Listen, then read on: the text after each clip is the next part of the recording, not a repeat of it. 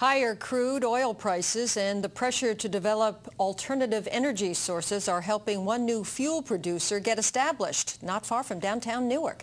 Science and technology correspondent Patrick Regan reports. Today, this company's customers tend to be either very local or transatlantic.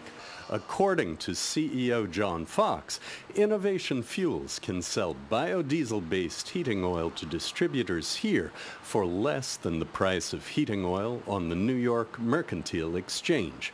But he says around 80% of the Newark plant's production goes overseas, thanks to Europe's rapidly developing market for alternative fuels, easy access to a seaport, and the euro-to-dollar exchange rate.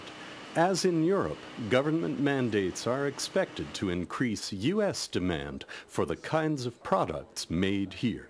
This is a 19th century facility that's been revived for a 21st century business. We retrofitted quite a few of the tanks themselves.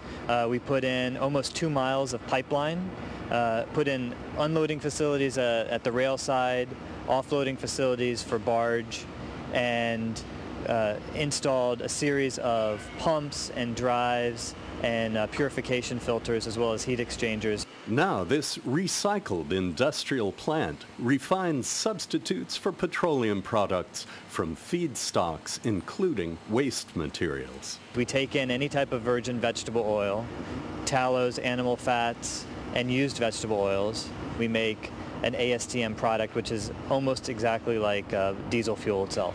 The company has begun planting and testing a weed called pennycress, which grows well in off-season months and could produce high yields of oil-bearing seeds as a potential feedstock.